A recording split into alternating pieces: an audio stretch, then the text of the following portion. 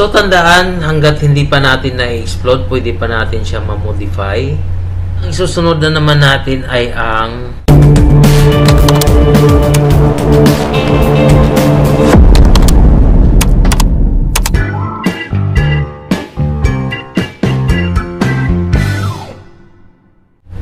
So, ang last natin gagawin ay ang polar array. So, ngayon, gagawa lang ako ng template guide. Let's see, circle. Type C in your keyboard. Pick point. And then, type diameter or D in your keyboard. Hit enter. And then, type 1,500. So, isipin natin na itong object na to ay isang furniture layout. Like, for example, a circular round table. So, ngayon, gagawa ko ng small circle.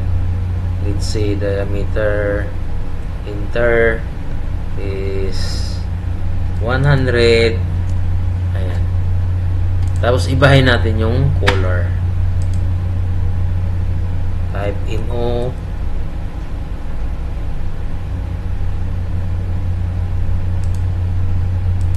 So, gawin natin red.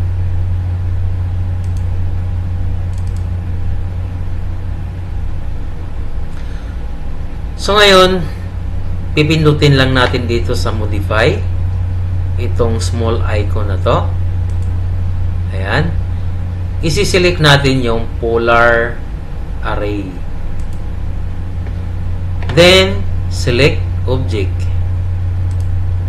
Press enter. And then,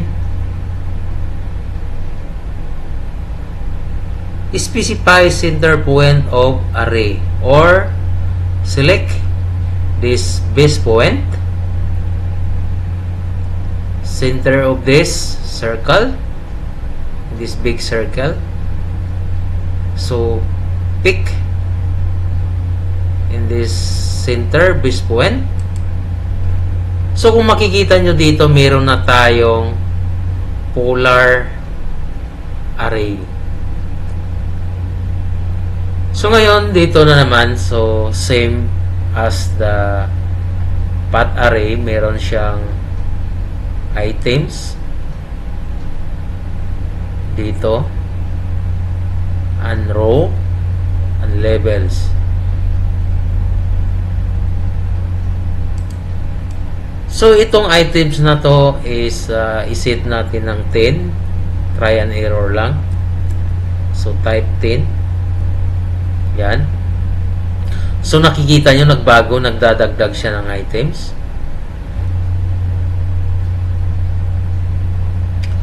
So, ngayon dito sa row, so, yung gagawin natin ng dalawa, 2 na row. Let's say 2. Press enter. So, kung nakikita nyo, nagdadagdag siya ng isang row dito. Yung rotation niya, same. Diba? And then, in between, let's see, gawin natin 75.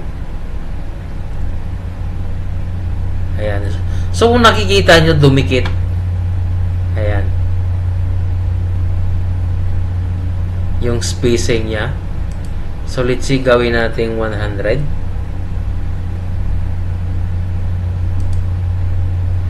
Ayan. So, ngayon, ibalik natin siya sa yung row. Ibalik natin sa 1. Ayan.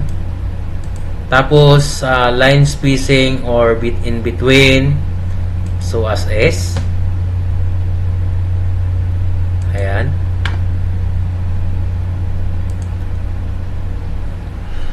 So, tandaan, hanggat hindi pa natin na-explode, pwede pa natin siya ma-modify.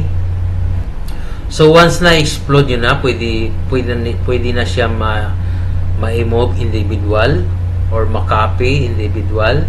Pwede mo na siya ma-move anywhere, anytime. So ngayon, press enter. So ngayon, tapos na tayo sa polar array. At kung ikaw ay nakapanood sa bidyong ito at meron ng knowledge about sa polar array, please share your tips and tricks para mas lalo pa kaming mag-explore or mag-improve sa aming practice. At kung ikaw naman ay gustong matuto at mag-practice pa lang, ang video na ito ay para sa iyo.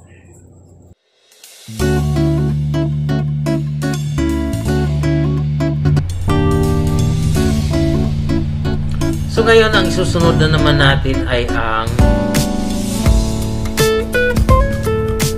last nating gagawin ay ang polar array.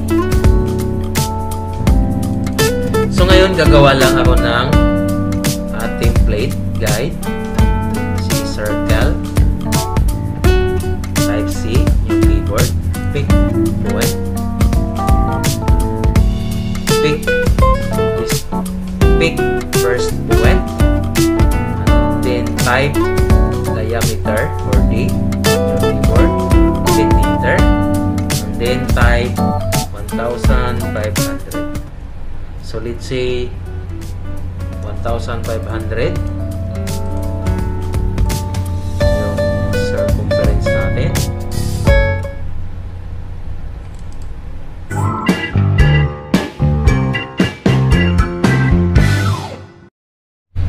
Select. So this is for press enter. Object na to. So click. 800.